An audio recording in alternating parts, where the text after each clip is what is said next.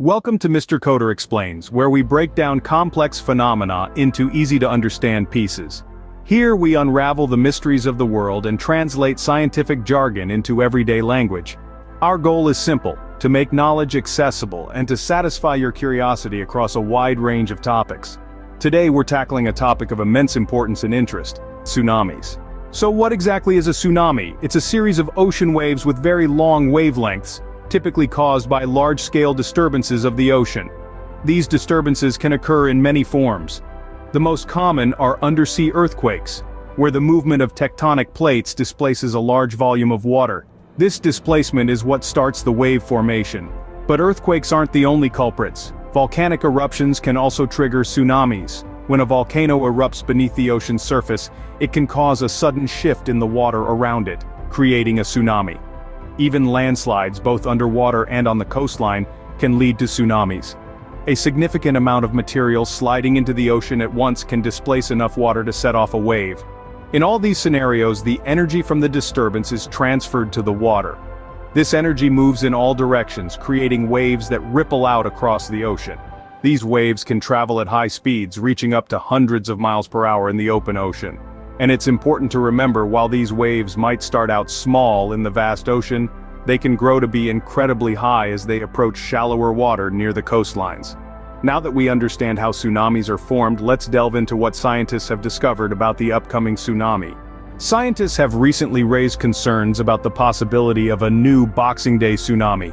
They have discovered alarming signs of seismic activity, notably recent earthquakes in Morocco and Turkey, that could potentially trigger a devastating tsunami similar to the one that struck on Boxing Day in 2004. This imminent tsunami is predicted to originate from a powerful undersea earthquake, much like the one off the coast of Sumatra that led to the previous Boxing Day tragedy.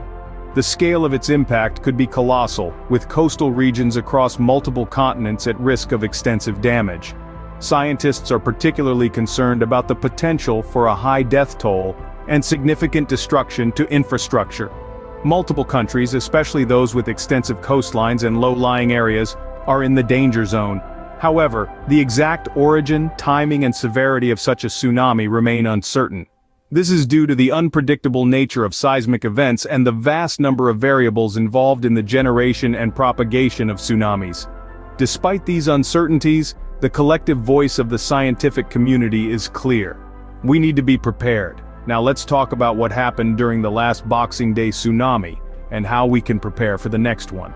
The Boxing Day tsunami of 2004 was a devastating event, causing the death of 230,000 people across 14 countries. Areas hardest hit, like Sumatra, were left grappling with an unimaginable loss, a stark reminder of the sheer force of nature. This catastrophic event has left indelible lessons that scientists are now using to prepare for the potential of a similar event in the future. The advancements in technology and data analysis since 2004 have allowed scientists to study the patterns of tsunamis, their origins, and their impacts more closely.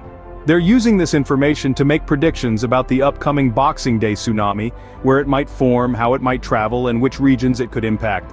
But it's not just about understanding and predicting these natural disasters, it's also about preparing for them, and that's where you, the individual, come into play. There are certain steps we can all take to ensure we're ready should a tsunami hit. Sign up for local emergency alerts so you're immediately informed if a tsunami is on the horizon. Familiarize yourself with your local evacuation routes and have a plan in place.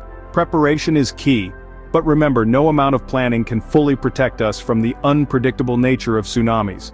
What it can do, however, is help us react more effectively, potentially saving lives in the process. As we've seen, tsunamis are a force of nature to be reckoned with. But with knowledge and preparedness, we can reduce their potential harm.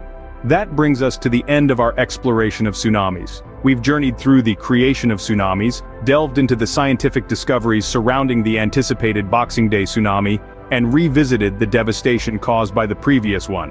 We've identified the potential danger zones and shed light on the recent earthquakes in Morocco and Turkey, possibly hinting at this upcoming disaster. Let's not forget the importance of preparedness, from understanding evacuation procedures to knowing the signs of a possible tsunami. Thank you for joining Mr. Coder Explains. Remember, understanding is the first step to preparedness. Stay safe, and we'll see you in our next video.